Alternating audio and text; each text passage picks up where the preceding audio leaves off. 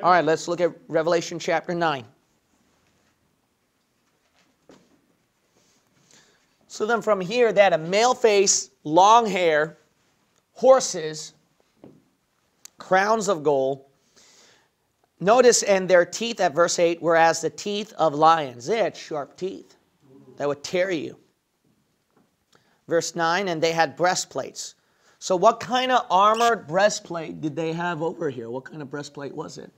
They had breastplates as it were breastplates of iron. Iron breastplates. And the sound of their wings was as the sound of chariots of many horses running to battle.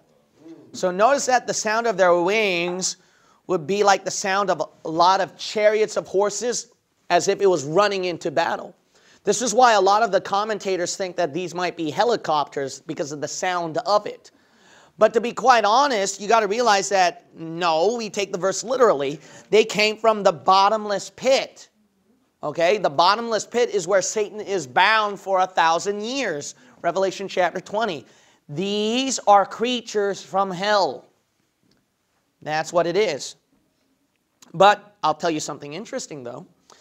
If we keep reading at verse 10, they had tails like unto scorpions. That's why some people think that they're helicopters too, because it has a tail. And the tail, they believe that it will do damage. It has a weapon over there. Was as a, let's see, they had tails like unto scorpions. But what we believe that is, it's a tail like a scorpion, see? So that's going to be, man, you don't want one of these things in your house. You don't want one of these things flying inside your house.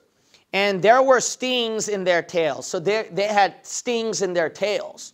That's why some people think it may be a chopper with a sting at the end, see? But here's something. We believe that these are demoniac creatures because, like I mentioned to you before in the verses. But I can tell you something interesting, though. There may be a half-truth to that.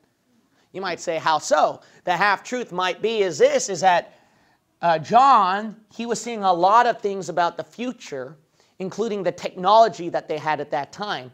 But obviously, he can't just say it's a helicopter, it's flight number 267, etc. It's an airplane. He doesn't talk like that. He has to give out a language that they can clearly understand. But there's no doubt these are demoniac creatures, right? But there may be an element of truth. It might be technological too. Okay, see, you're using your head. What does that mean? It could be mingled. Yeah. Think about aliens, demoniacs, using technology like UFOs. Yeah. How about that? Think about Daniel chapter 2, iron mixed with clay. Yeah, they shall mingle themselves with the seed of men. A lot of people are thinking about technology mingling with humanity, where there are cyborgs or demoniacs. Yep. Think about it. A lot of the technology that was born out of today, a lot of it had fruits of a lot of demonic things that happened. That is the result of television, technology, etc. That's the day and age we live in. The Bible says Lucifer, Jesus Christ said, I beheld as Satan as lightning fallen from heaven. See, he's into technology, the devil. He's into technology, the advanced stuff of technology. You don't think that demoniac creatures from hell, that they're messing up with some advanced tech stuff?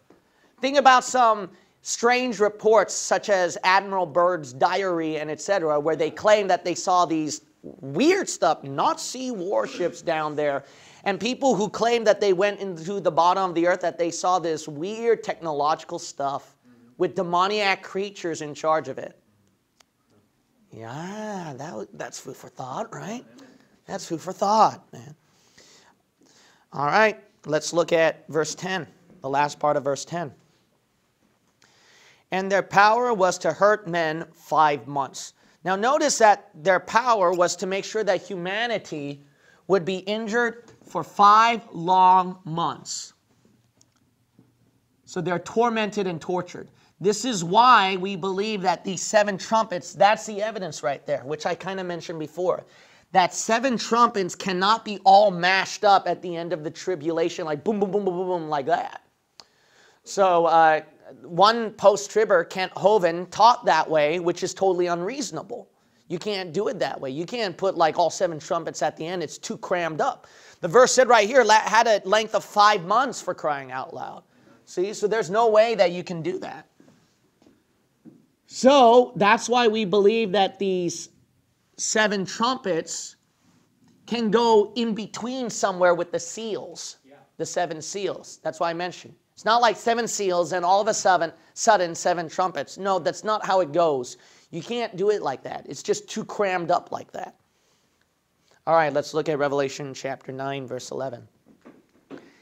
And they had a king over them. All right, who's the king over these demonic locusts? Which, look at this, is the angel of the bottomless pit. There's this demonic angel down there. Who is this demonic angel down there? Notice the name that is given to him. The name that is given to this demoniac creature over here. And which is very interesting, which is going to match concerning Judas Iscariot and the Antichrist. Let's keep reading. They had a king over them. Who's the king? The Bible says in the book of Proverbs, the locusts have no king, which proves that these are not ordinary locusts. There's no doubt these are demoniac locusts, which is the angel of the bottomless pit, down there at hell. See that? So who is the one reigning over hell down here, you know? The angel of the bottomless pit, whose name in the Hebrew tongue is Abaddon. So Abaddon is his Hebrew name. But in the Greek tongue, the Greek name hath this name. His name is what? Apollyon. So Abaddon and Apollyon. Abaddon and Apollyon right here. If you look at the translation, well, this is Greek and Hebrew. What's the English? The English? Perdition. Look at 2 Thessalonians 2 and John 17. 2 Thessalonians 2 and John 17. You know what that's referring to? The Antichrist. How about that? Remember, they made a covenant with death and hell. Remember that? The book of Isaiah? The Antichrist. They want to make a covenant with him. And this Antichrist betrays them by having death flee from them and letting them be tormented. How about that? 2 Thessalonians chapter 2. Notice what the Bible calls the Antichrist. It calls him perdition. It calls him perdition. Son of perdition. 2 Thessalonians chapter 2.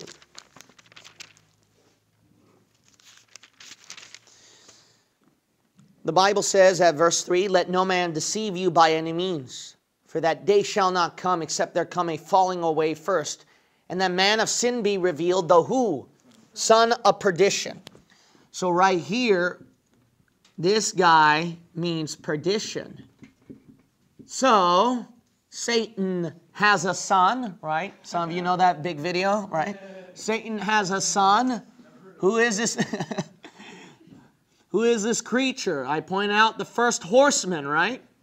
This first horseman comes out, the Antichrist, puts up 2 fingers, which does not mean peace, but death.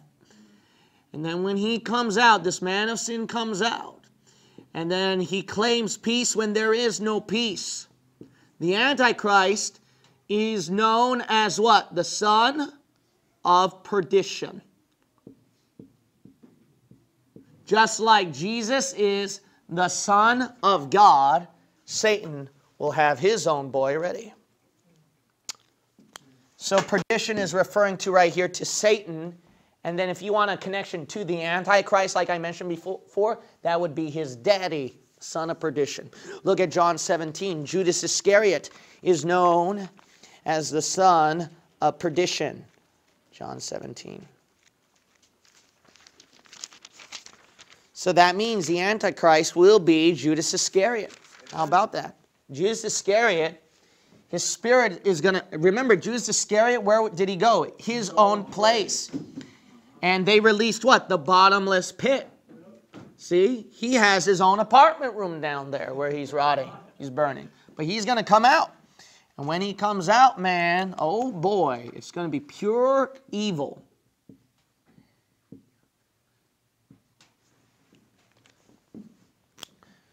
John chapter 17.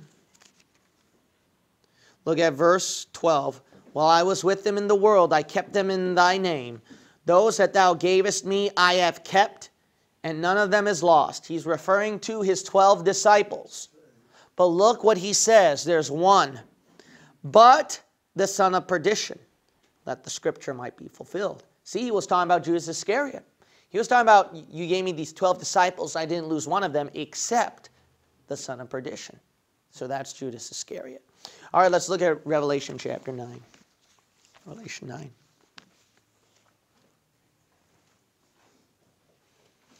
So Satan's son is going to come out right here, rule over the world. His daddy will be down here already. Let's look at verse 12. One woe is past, and behold, there come 2 woes more hereafter. Ain't that scary? Yeah. So this is known as woe number 1. And then God says there's going to be 2 more woes. What are they? Well, let's keep reading, right? This is going to get messed up, man.